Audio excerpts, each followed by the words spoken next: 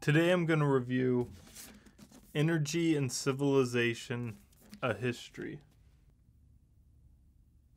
by Vaclav Smil. I hope I pronounced that right. So Vaclav Smil, he's an interesting author. He's Bill Gates' favorite author, which is, I guess that's a pretty good accolade to have to your name if you're a nonfiction writer. That's kind of why I picked up this book, because I heard about the author through reading Bill Gates' recommendations. So I went ahead and I picked up this book to give the author a try, and I was really surprised. I really enjoyed this book. Vaclav Smil, he's not a traditional nonfiction writer. He kind of blurs the line between academic writing and popular nonfiction writing. He puts way too many numbers and formulas and a lot of technical details into his work, something like you'd find in academic writing a lot more. But the way he approaches topics and the way he explains it, it's more kind of general audience or a popular audience. It's a really interesting mix. It's kind of, it's like one step up in detail and technical information from a normal nonfiction book, which is really interesting because what he's talking about is so fascinating. So in this book, he's following the history of energy. And he's not taking some boring route where he only looks at energy sources. Really, in this book, he's looking at how humans gather energy, or how we capture energy and how we convert that energy to a useful output. And he does this over a really broad range of activities, from farming to windmills to water wheels, sailing, and then he just moves on through all kinds of technological innovations. So the impact of different plowing instruments and how oxes compared to horses and how that impacted people. He goes into a bunch of details about the evolution of all these items, all these machines, and all these ways of capturing energy, and he just follows that throughout time until the modern era. The book is really heavy on details. It's really fascinating because he talks about all these individual machines and how they worked. And that's fascinating. It did kind of seem like the book should have been made into a documentary. A lot of the things he's describing, you really need to see visually to really understand. And there's a few pictures in the book, but it's not that great. It's not unbelievable. But it's still really interesting because, he shows how the evolution of water wheels impacted how much power people were gathering through the wheel, then how they were able to convert that into more food or, whatever they were using it for. And it's such an interesting story because there's innovations in fuel types, then how we capture the fuel, how we capture the energy from that fuel source, and then how we're converting it into a useful output and how we use those outputs. That whole story is really interesting, and he took such a broad view of that story.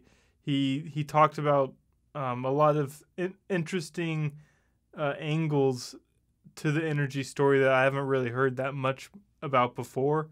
A lot of it, like how much energy were hunter-gatherers using, and how much energy are you converting with corn from the sun, and then how does that compare to leafy plants and other things people might eat. It's really interesting because there's a lot of details in there you normally won't hear about. I thought the most interesting part of this book was the beginning, kind of the first half, is talking about everything from hunter-gatherers all the way to kind of midway through the Industrial Revolution.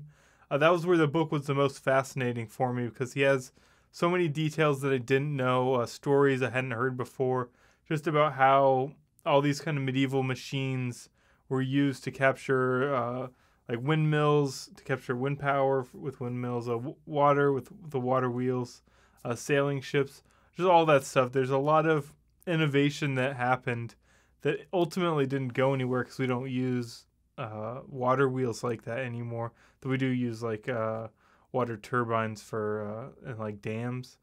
But overall, a lot of that technology it's started out rudimentary and it got much more complex and big and efficient, but then it kind of all died out. And so going back and hearing the story of all those innovations, things that happened in the past that died out, that was all really interesting for me, and that was my favorite part of the book by far. I like the book enough that I'm gonna go read more books by this author. I was pleased enough with the book and his approach that I'm confident enough that hearing his take on other subjects will be really interesting. A word of warning for you though, if you do pick this book up, there's a lot of numbers in it. Because it's kind of a semi-academic book. A lot of his other books are really pricey and kind of almost priced more like academic books. But in his writing, there's a lot of numbers. There's a lot of kind of calculations. And if you have a hard time following that logic or you're not very number savvy, you might be overwhelmed with the amount of numbers in this book. So watch out for that. It's an entirely different book from other history of science books that I've read, where there's like Origin Story, a short history of nearly everything, Siddhartha Mukherjee's books, The Gene and the Emperor of All Maladies. A lot of those types of books, and I know there's a bunch of other ones I'm forgetting now, but those types of books followed like the people and created a really more cohesive narrative story.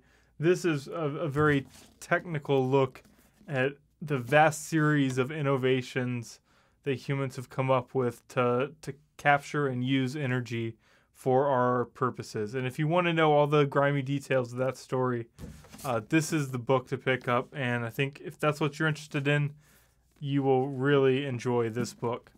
So I hope you guys like this review. I've got more reviews coming soon. I just started reading Thinking Fast and Slow by Daniel Kahneman. I've read that book a long time ago, and it was very good. So I'll have that review coming soon, week or so, hopefully. So like, subscribe, and stick around, and hope to see you guys in the next one.